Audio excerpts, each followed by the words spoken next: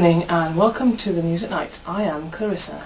Tonight's headlines: the brutal murder of an innocent chicken, the purchase of a new DVD, and a mysterious card arrived in the post.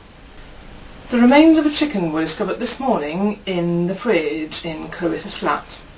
Clarissa reports. This is where the chicken carcass was found this morning, a fridge like any other.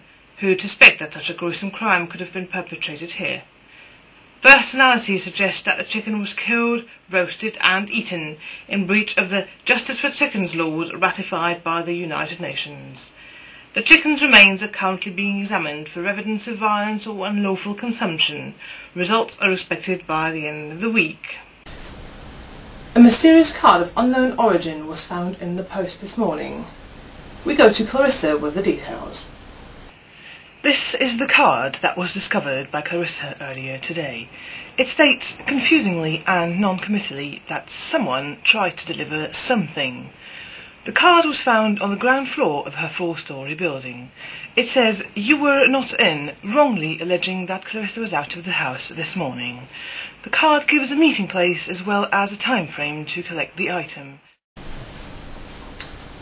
In our entertainment section, Clarissa's purchased a new DVD, which Clarissa will tell us all about.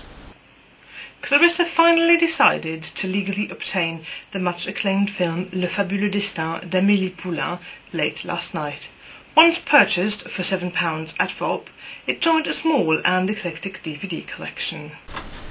For obvious reasons, there is no such thing as sports reports in this news bulletin, so we go straight to the weather with Clarissa. Thank you, Clarissa. As you can see by looking at the window right behind me, it is sunny and clear, and the BBC weather website tells us that it shall remain like this for the rest of the day. We thank you for joining us tonight for News at Night and look forward to seeing you again tomorrow. Goodbye!